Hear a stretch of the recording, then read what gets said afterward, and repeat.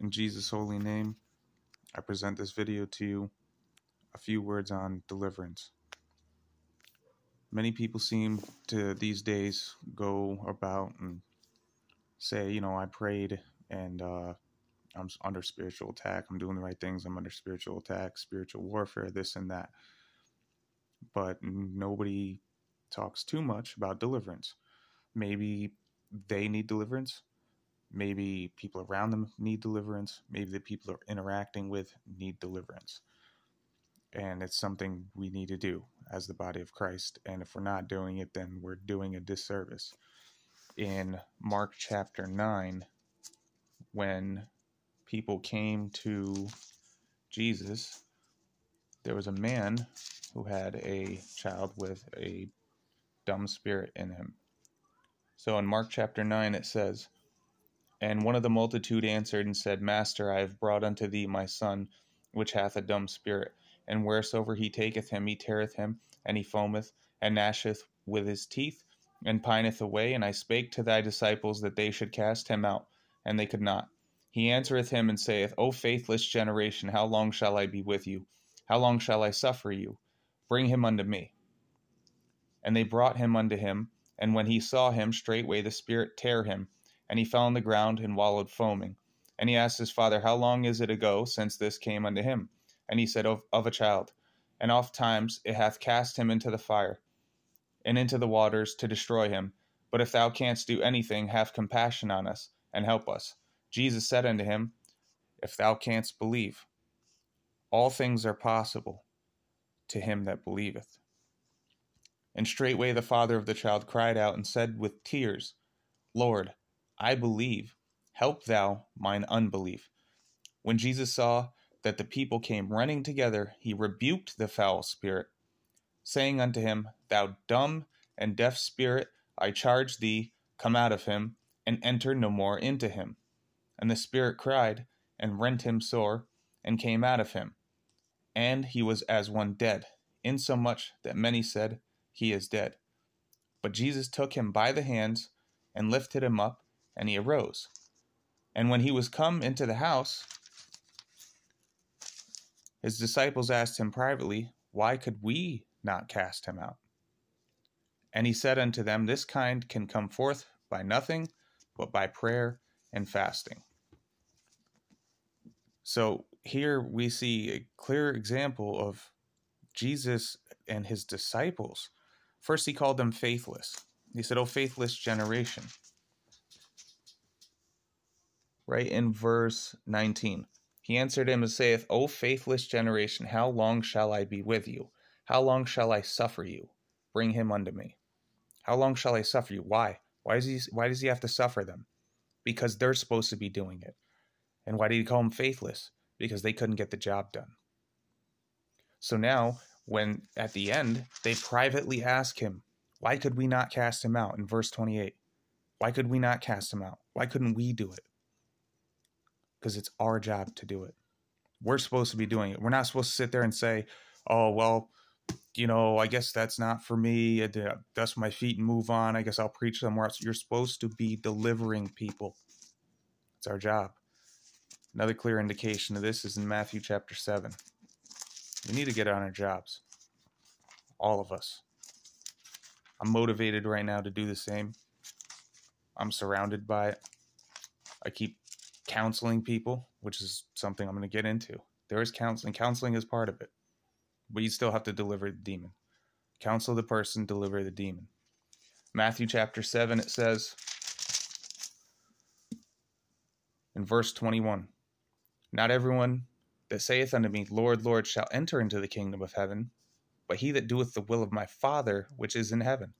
Many will say to me in that day, Lord, Lord, have we not prophesied in thy name? And in thy name have cast out devils. Why is there going to be many people claiming this if we're not supposed to be doing it? Now, these people are on the wrong end of it, and they're not born again, and they're doing it for themselves. That's why Jesus says, next, and then I will profess unto them, I never knew you. If you're born again, you're his sheep. Jesus knows you. Like the men in 1 Corinthians 3, where Paul rebukes them, and it says, I cannot speak unto you as spiritual, you're infants in Christ. Christ knows his sheep. So these people here that he's clearly rebuking are not the same. That's another side topic, though. Another thing, in Matthew 12, we see a warning against a whole generation, but some notes on deliverance. It says, when the unclean spirit is gone out of a man, he walketh through dry places, seeking rest, and findeth none.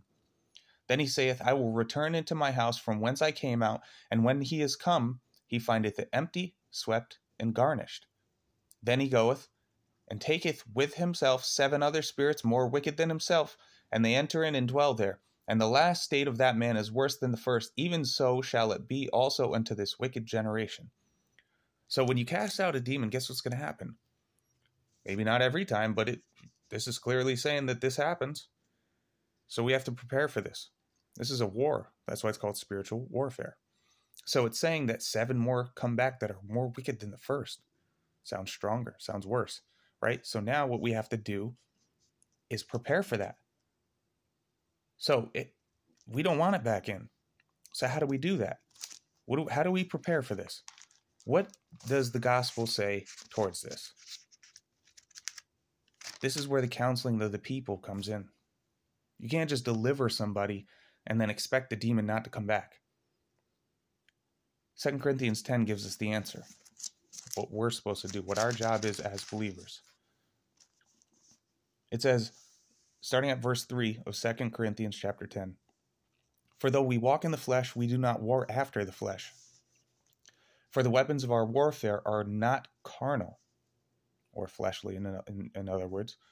For the weapons of our warfare are not carnal, but mighty through God to the pulling down of strongholds, casting down imaginations and every high thing that exalteth itself against the knowledge of God, and bringing into captivity every thought to the obedience of Christ. It can't have a stronghold if you know better and you don't fall in agreement with it. Allowing a stronghold to be within you, within your mind, giving it access, giving it free rein to do what it wants against you. But you have to be in disagreement with what it is, whatever it's telling you. You're not beat. It hasn't won. The storm didn't win. Satan never won. None of that is true. These are lies of the demon to create a stronghold in your mind so that you can't ever be free from it.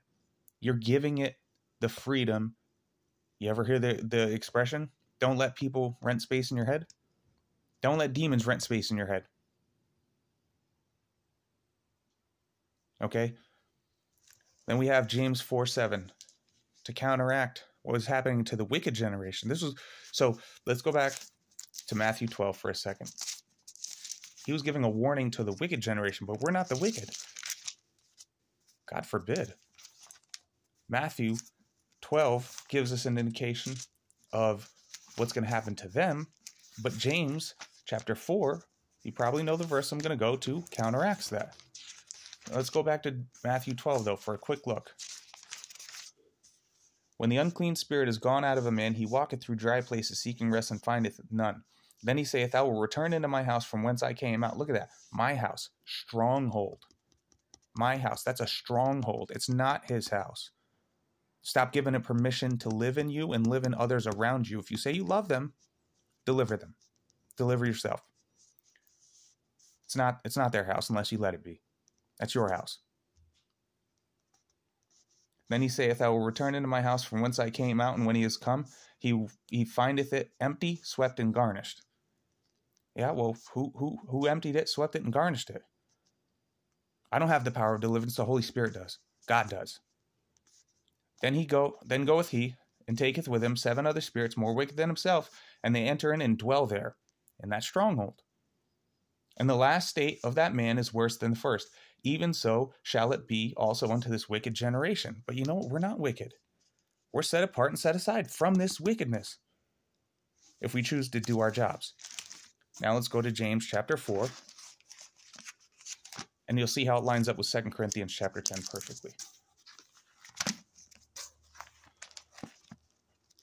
It says to pull down all strongholds, everything that exalts itself against the knowledge of God, taking every thought into captivity to the obedience of Christ. So now James chapter 4 is going to make a lot more sense in light of that. That cross-referencing is very strong.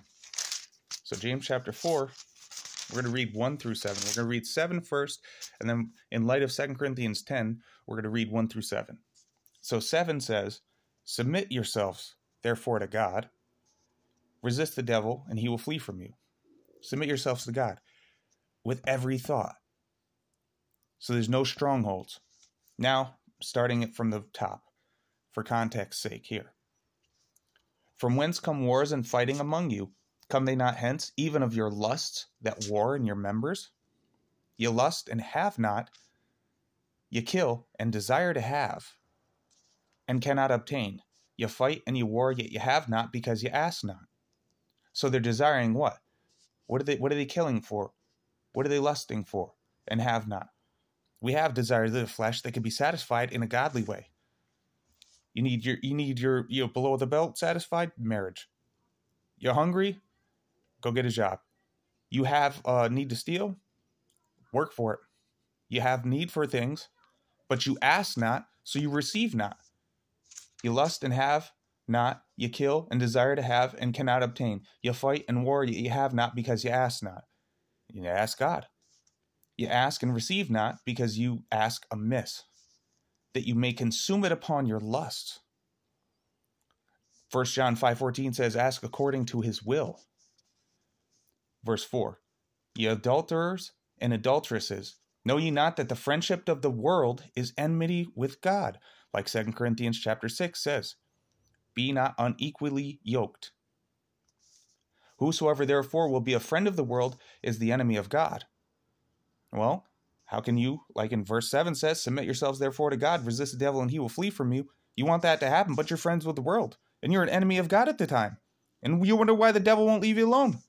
You made friends with him.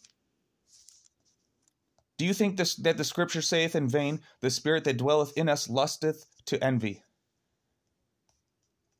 Do you think that the scripture saith in vain, "The spirit that dwelleth in us lusteth to envy"? But he giveth more grace. Wherefore he saith, "God resisteth the proud, but giveth grace unto the humble."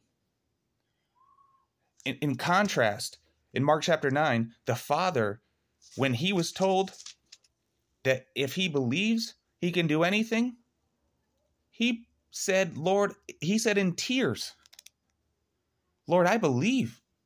Help my unbelief." That's humility. Submit yourselves, therefore, to God. Resist the devil and he will flee. So when them 7 wicked spirits come back after the first has been delivered, if you teach them to resist in humility after fixing their mind up and fixing their actions up, then they will be delivered and stay delivered. They could have 700 demons coming. It ain't going to matter. Luke 10:19 says, "I have given you authority to trample over snakes and scorpions and over all power of the enemy." Stand up. Stand against, like Ephesians 6 says. Stand firm. You can't stand against unless you're standing. And you need your sword to do it. Here's some verses to help you. God bless y'all.